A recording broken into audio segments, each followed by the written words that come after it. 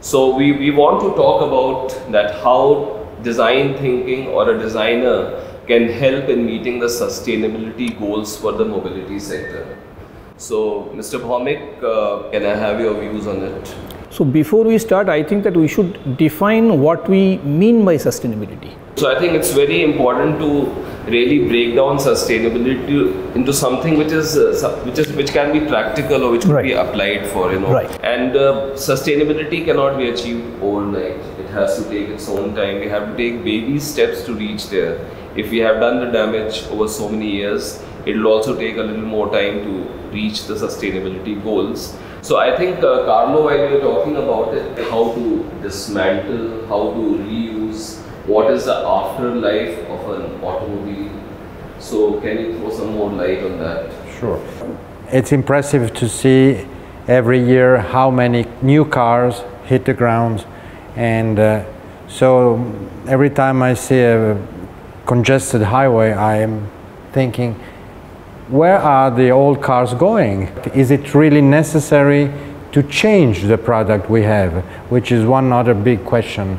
I believe we do change product of current life too often without a true reason, functional reason. We could probably keep the product longer, and this is probably one of the easiest way to avoid the congestion of our planet. So, Lorenzo, you have seen this transition happening from the IC engine to electric vehicle, and people are just following it without any big logic or reasoning. But do you think electric vehicles are sustainable vehicles? It's not completely clear at the moment, this kind of point, because obviously electric vehicle for some reason is sustainable, but we know to produce the electricity for the electric vehicles in any case at the moment is not possible to develop in a sustainable way. If we design in the right way, it's possible to develop something easy to use, easy to maintain. Easy to maintain means it's not necessary to change a lot of pieces every time. It's possible to drive it better. It's possible to have less accident, probably. But also what I feel is, you know, that over the years we have always talked about emission as the only parameter for sustainability. The disposal of used lithium-ion battery, nobody is talking about.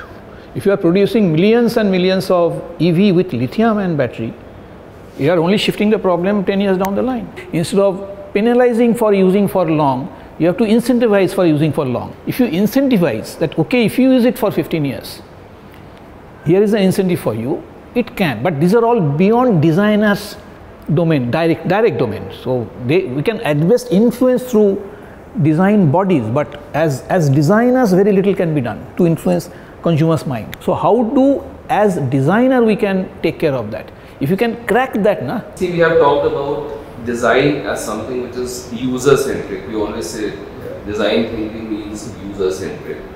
Important because we are working for the humanity in a big way.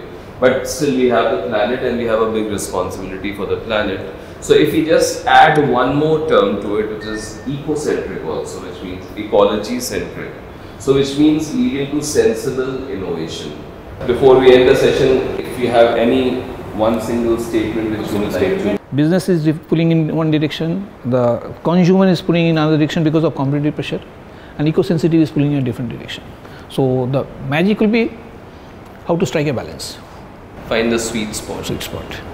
Each parameter must be changed to get the solution. And I think the designers are really, for their forma mentis, for their openness, for their inner tension to try to find a lateral way of solving the problem, are on the crossroad of this problem. So maybe the word is a responsibility. Try to come back to see the soul of the people, to work around this. We can only in this way, in my opinion, is possible to define in the future the right direction. This is, in my opinion, the simple and not so easy to make solution. I think you made the biggest statement, Lorenzo, that we need to do soulful design. Exactly. Is that right? Cool. Soulful design. I can write on my business card. Please. Thank you very much. Thank you so much. Thanks, Mr. Bhaumik, for being there. Very, very nice to have you over and very deep insights with us. Thanks, Carlo, for your Thank you for your very invitation. important inputs, which will go a long way. Thanks, Lorenzo, for making that last statement of soulful design. Thank you.